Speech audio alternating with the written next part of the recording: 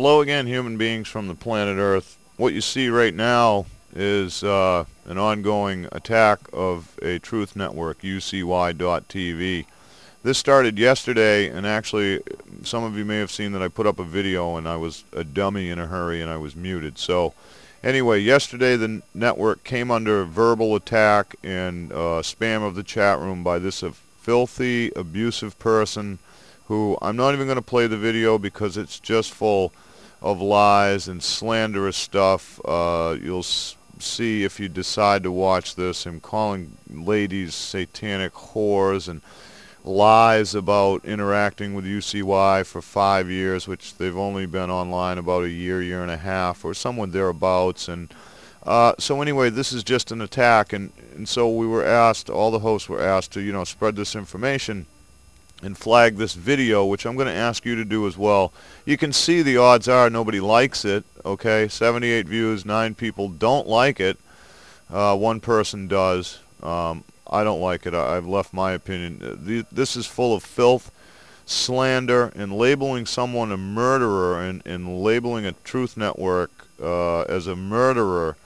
I don't even know how the two stories correlate. This guy is just way out of line, and UCY certainly deserves a little help in defending itself. So if you'll come over here and flag the video, that would be a big help. We need to get this out of there. They're just trying, and you'll hear in this video, folks, and I commented below, that the person states that they took down Oracle, which some of you know was a truther broadcasting network that was taken down, and I think the reasons are a little different, but their intent is to destroy Truth Talk Radio networks. And we know what happens here on YouTube, and if any of you do talk radio, you know what happens there too. And now UCY has touched enough people that it's happening to them, and they certainly don't deserve it.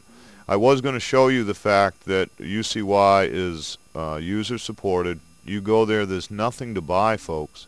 It's all information. All the hosts have their own pages with feeds to their websites and Facebook, so just any page at the site you go on, you're going to get a ton of information, people to chat with, and Jules and Paul work extremely hard and actually funded this network out of their own pocket and didn't even start accepting donations until a couple of months ago, once the network was online and stable and free archives. Some of the stations don't even let you listen to the archives for free. They charge you. All the shows are archived for free. Free access to everybody.